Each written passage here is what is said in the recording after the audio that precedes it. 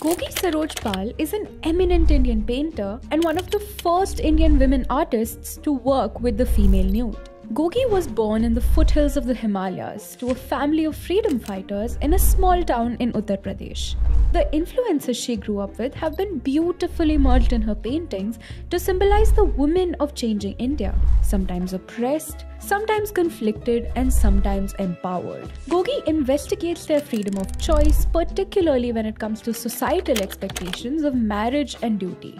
In Gogi's world, women break free from the chains of tradition by shedding their clothes and embracing their sensuality, intellectuality, and womanhood. We wonder how Gogi would paint the vivacious Indian women of today, who isn't afraid to challenge tradition and yet struggles with the changing meaning of marriage and family.